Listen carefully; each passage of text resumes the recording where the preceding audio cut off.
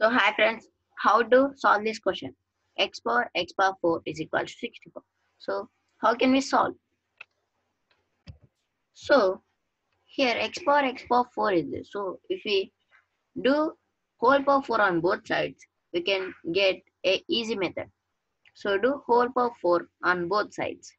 X power 4 whole power 4 is equal to 64 power 4. So now this a power m whole power b will be a power b whole power m. So now this equation becomes x power 4 whole power x power 4 is equal to 8 power 8. So then x power 4 is equals to 8. So guys, x power 4 is equals to will becomes 8. So x power 4 is 8. Then x is equals to 8 power 1 by 4, that is 4th root of 8. That is nothing but 2 power 3 by 4 also. So in this way we can solve this difficult question in simple way. Thank you for watching this.